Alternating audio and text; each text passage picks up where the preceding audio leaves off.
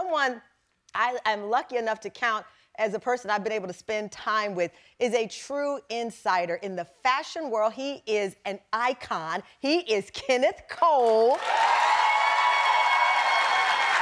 what I love about Kenneth Cole, of course, he broke all the rules in the design world, but he also broke the rules about how we talk about mental health. And his latest collaboration really fits right into what I was talking about with Serena. Sometimes you don't feel okay. He has a genius collaboration that we're celebrating. And I'm gonna tell you right now, somebody in this audience will be walking away in different shoes than you came into the show with. That's all I'm gonna tell you. That's all I'm gonna tell you. Please welcome the legendary fashion icon, Kenneth Cole.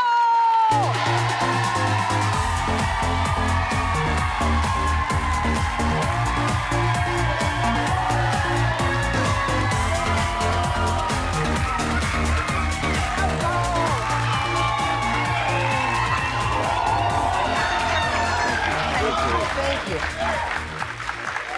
Welcome.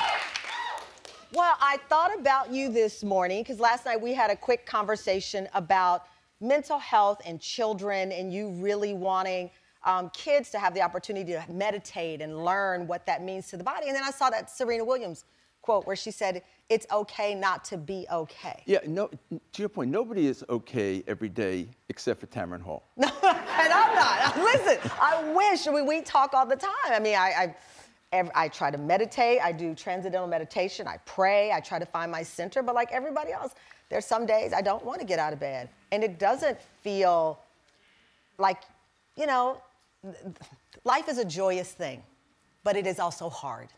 It is.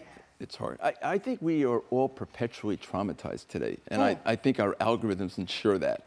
But we are fed stuff that puts us on edge, and we live on that edge. Yeah. And so well, you posted 1 in 4 of us will struggle with mental illness in our lives, whether it's a friend, a loved one. 4 of 4 of us will be affected. So that's everybody. It's everybody. That's everybody. Yeah, you're not getting out of this thing right. challenge, unfazed. Right. So hopefully you develop the tools to deal with it, to process it, and to support yourself as you go through the struggles and to support each other. And how do you show up? And how do you show up for yourself? How do you show up for each other? And how do you look when you do? Right. That's the other part. You weave a lot of this into your journey because it's, can you believe 40 years ago, this kid had the nerve to set up a pop-up shop before they were calling it pop-up shop.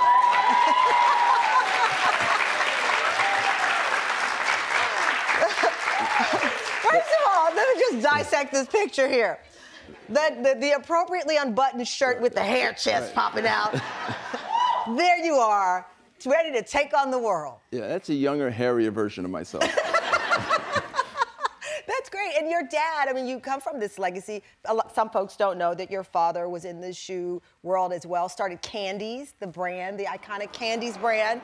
So it's kind of in your blood, but it was up to you to take it to the next step.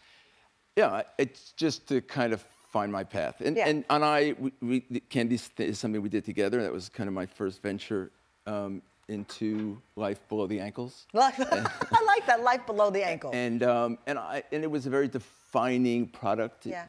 And it was kind of this thing that people, a shoe that people loved. But so then I took that to another place, and I think that you know, I've always sought throughout this journey, how do I make what I do, how do I connect with people in a meaningful way? Right. And it's not just what they put up at Y and how does it make them feel, and not what they stand in necessarily, but what they stand, what it helps them stand for. Right, because you were one of the first to, you know, use your billboard to take on conversations of HIV/AIDS, homelessness. You used your brand as a way to advocate, not just to sell us a shoe or an item that we wear. And so now taking me back to this mental health space, what made you, after all the success you've had in your life, say, wait a minute, let me stop, let me be present, and let me speak about where people are right now? We say on this show, let's talk about it. You wanted to talk about mental health and addressing it in a big way. Mental health is part of, it connects to everybody oddly, and I had no idea at the time, 1 in 200 people live with HIV today, and HIV was a real pandemic.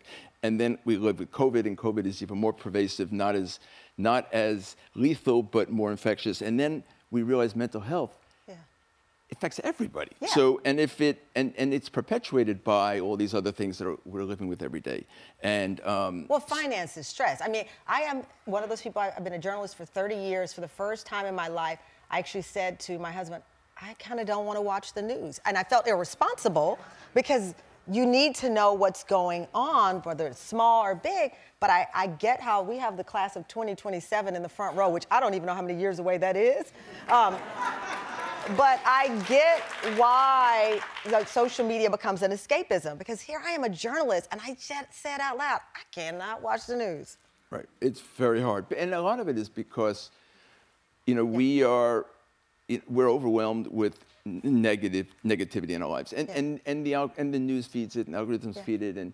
And so we need to find a place to go within ourselves and where we can feel good about ourselves. I know, and that's why you founded your nonprofit, your mental health nonprofit, because you want to give people. We met, you were helping some guys at a barbershop. There was a great team at a barbershop we talked with. They were in the chair, men, whereas women usually, you know, we talk at the beauty salon, tell all our business and talk to each other, but really supporting men in the barber seat, supporting other men, that it's okay not to be okay as a man, and that the barbershop is a safe space to do that. Yeah, so how do you connect with people? Where do you connect with people? We're actually starting an initiative which we're going to announce with New York's mayor next week, where it's called Wellness at Work, where where we talk to people in the workplace, because then you can connect, you can change culture. Yeah, you can change culture. You can connect with millions of people overnight. We're going to establish a best practices for mental health same as physical health in the workplace, and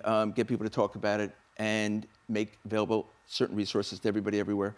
And it's going to overnight change, I believe, the way millions of people look at and treat mental health. The problem also, by the way, it's 1 in 4, but 2 out of 3 of those people do so in the proverbial shadows, because there is no vocabulary, there is no, they're uncomfortable, they don't know how to find somebody so you're to talk giving the to. people the tools of how to articulate it.